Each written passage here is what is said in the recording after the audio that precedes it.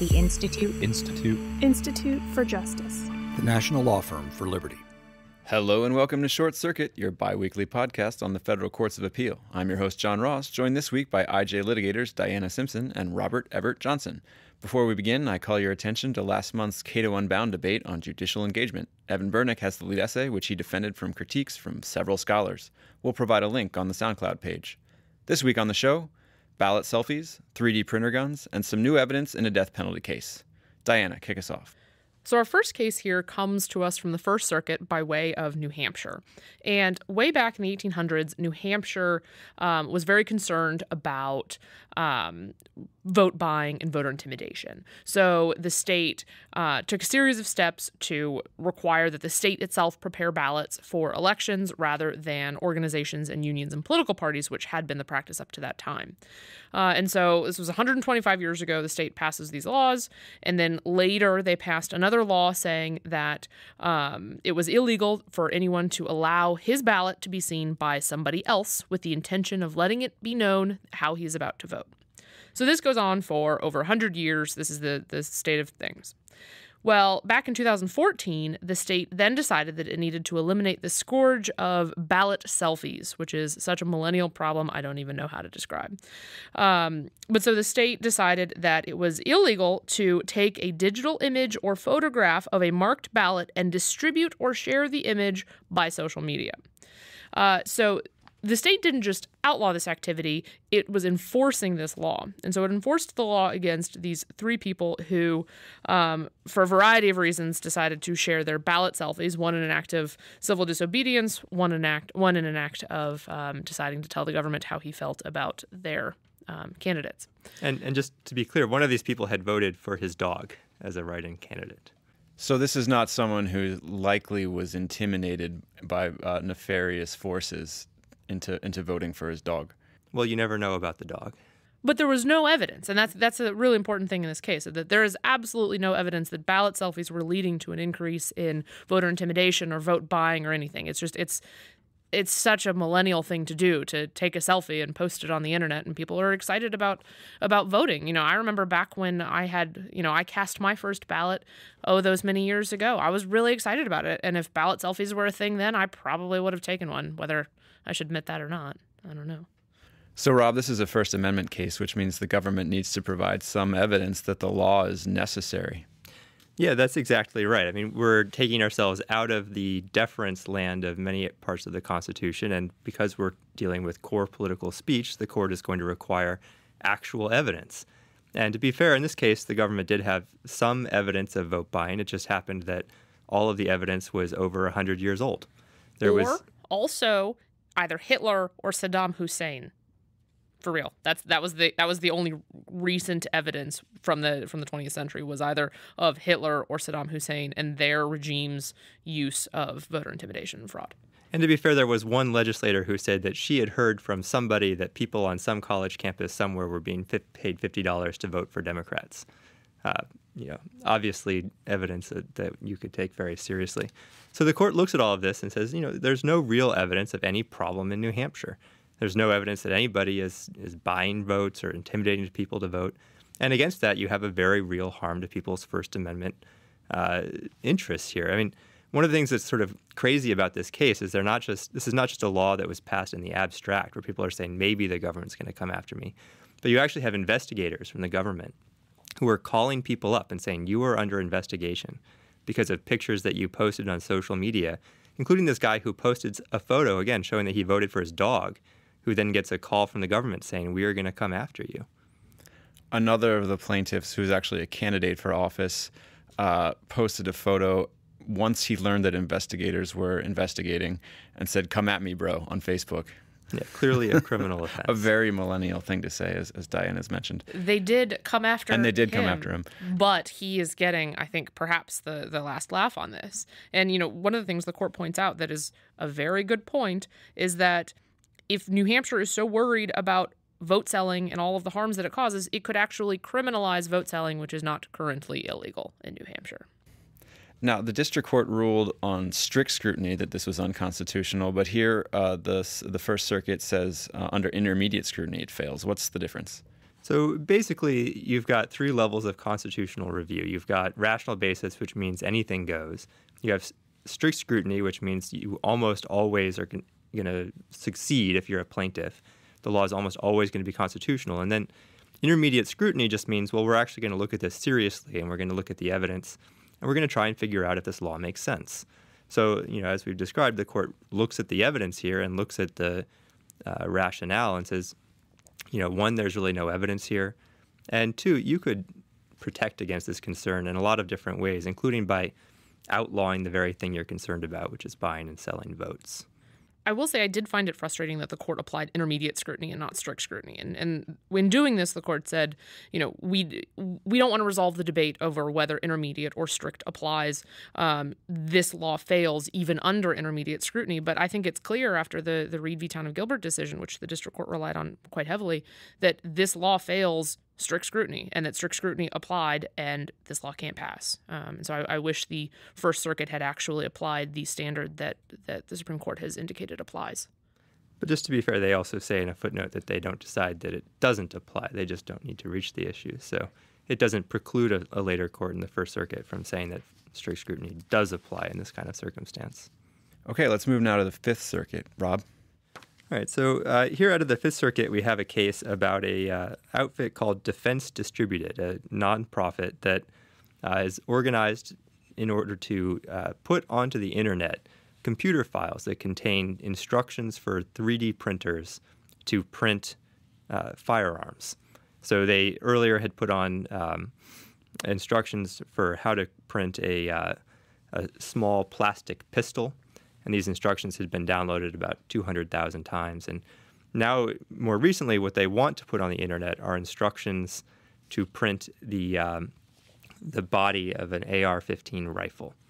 And they are contacted by none other than the State Department, which says, it might be legal to distribute all of this within the United States, but by putting them on the internet, where people can access these things overseas, you are exporting firearms in violation of a statute that prohibits the export of firearms. And under this law, they're saying that all of these plans have to be submitted to the State Department for pre-approval before they can be printed on the internet. And so the nonprofit takes them off the internet, submits them for pre-approval, and what happens, Diana? They don't get it. But in the meantime, there were other third-party groups and sites like the Pirate Bay that have also put these online and continue to share them. And so these files continue to be available even today and have since been downloaded in this number of years that all of this is pending. Nonetheless, the nonprofit still wants to put them online, and so they've sued, saying that it's a violation of their First Amendment rights. Rob, what's the Fifth Circuit say? So this case comes to the Fifth Circuit by way of the district court, which the district court says they're not going to grant what's called a preliminary injunction, saying that this is going to be shut down pending a final decision. And the district court says this for three reasons, because it's a three-factor test. They say, first, you haven't shown that you have a First Amendment right to post this stuff. Second, there's a grave national danger if these things are posted. And third, balancing the national danger against your own interests, we just think the national danger is more important. So the case comes up to the Fifth Circuit, and what the Fifth Circuit says is, well, we're just going to bracket the issue of whether this is constitutional or not. And we're just going to say that because there is this important national interest, we think that that outweighs any potential First Amendment interest you might have.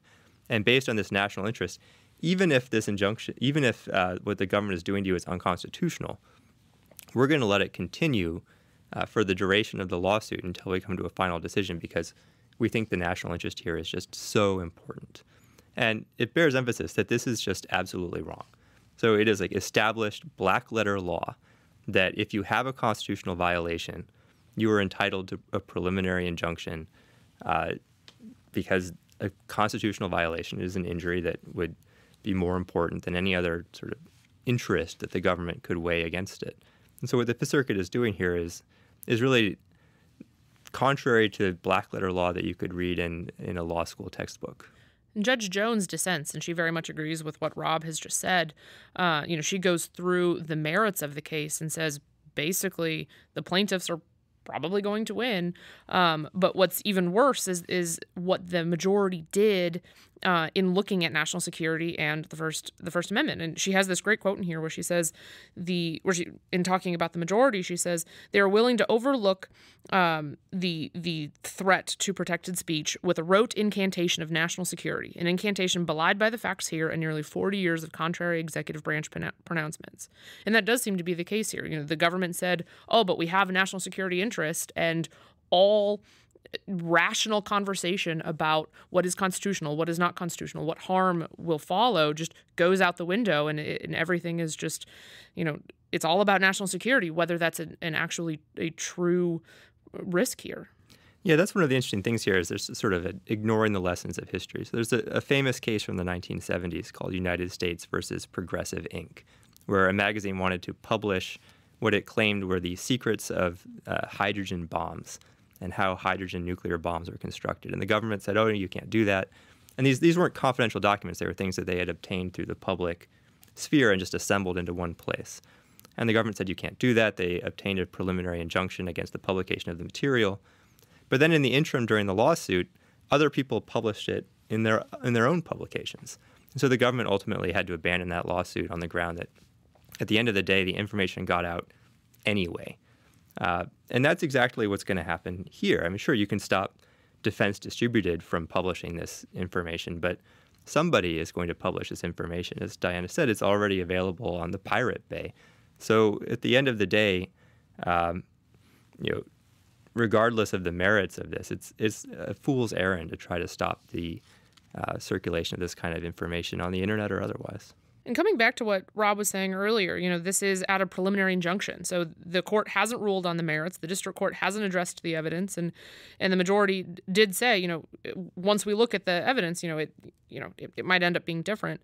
And so it might be the case that when it comes back up on appeal after the parties have fully fleshed out the evidence and developed the record, that the majority then will say, okay, this is actually constitutional, or I'm sorry, that this is actually protected activity, and that the Defense Distributed has the right, after all, to post this material and other material like it. And of course, there's a huge irony there because the whole point of the First Amendment is that you can't have prior restraints, or you can't prevent the publication of information pending some decision by a government body. But that's exactly what the Fifth Circuit is doing here. They're saying, well, let's just put in place a prior restraint, and then we'll decide later if we think that this is something that you have a constitutional right to publish. And that's just not how the First Amendment works. And in the interim, the Defense Distributed would have been unable to speak for, 3, 5, 7, however many years it's going to take ultimately to resolve this case. Okay, let's move now to the Seventh Circuit. Diana? So this case arises out of the state of Indiana, where the defendant Wayne is sitting on death row for the murders of his wife Beth, Beth's ex-husband Rick, and Beth's son Aaron. And there is a crucial piece of evidence that was not allowed at trial that essentially it's the best friend of Aaron, Mandy,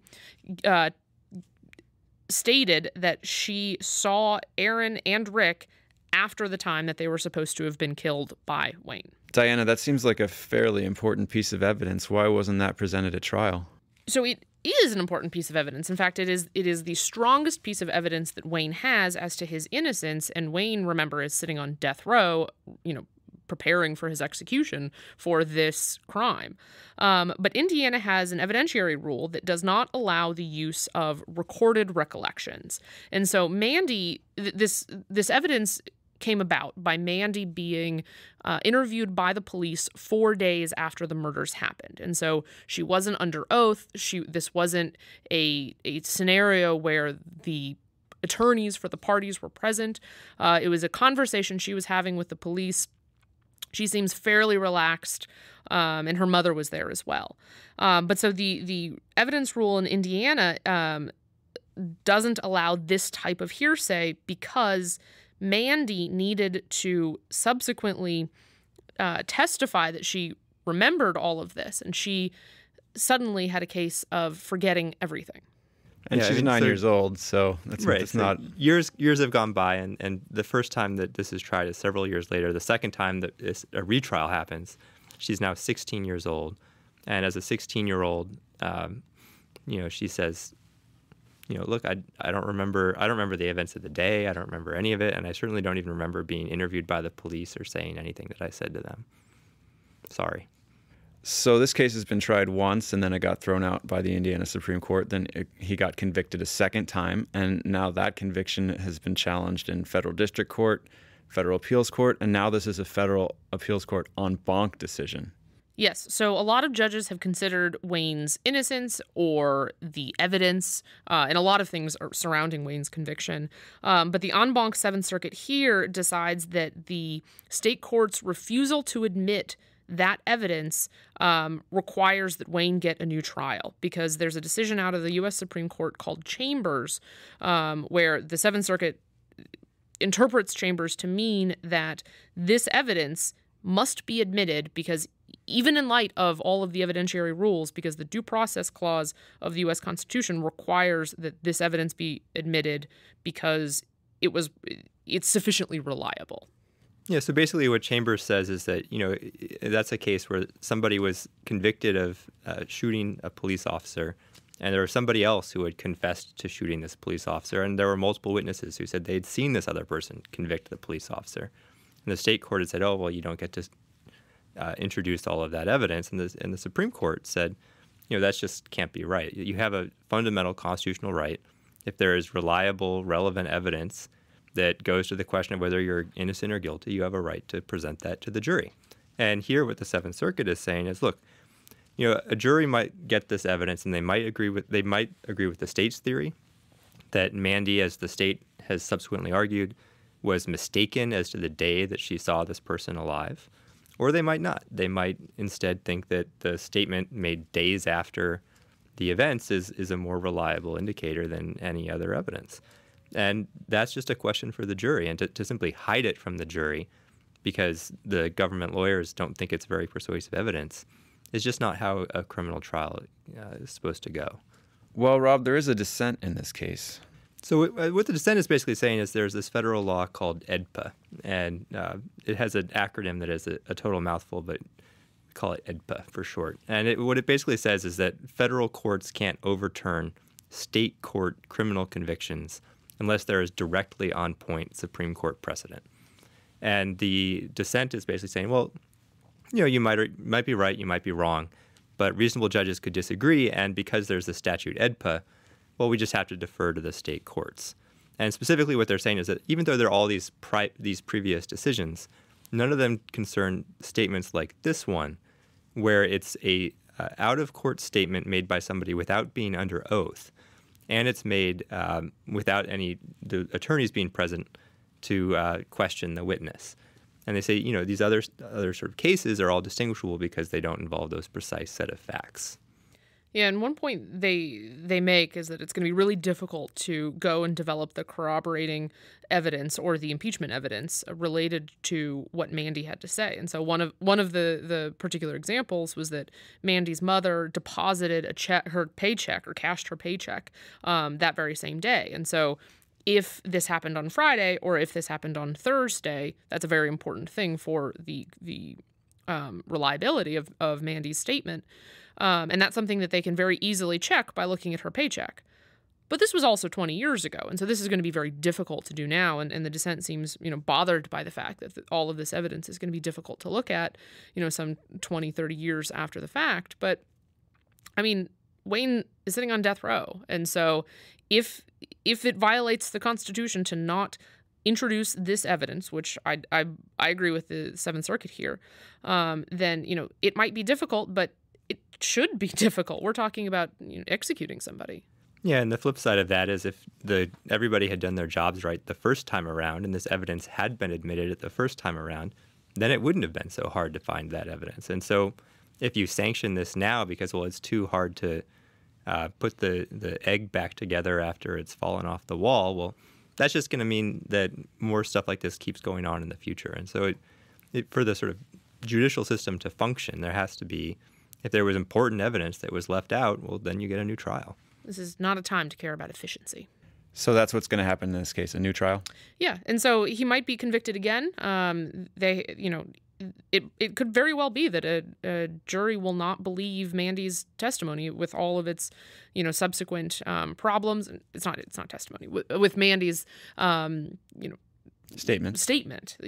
There were problems afterwards, and they may very well believe that she just, as a 9-year-old, she just didn't really know what she was talking about, and that's for a jury to decide. And then they will figure out whether he's guilty, whether he's not guilty, and then what the subsequent sentence should be if they find him guilty. Okay, that concludes the show. For more judicial engagement, be sure to follow Diana and Rob on Twitter. Their handles are @DianaK.Simpson and @FreeRangeLawyer. And so until next time, this is John Ross from the Institute for Justice, hectoring you to get engaged.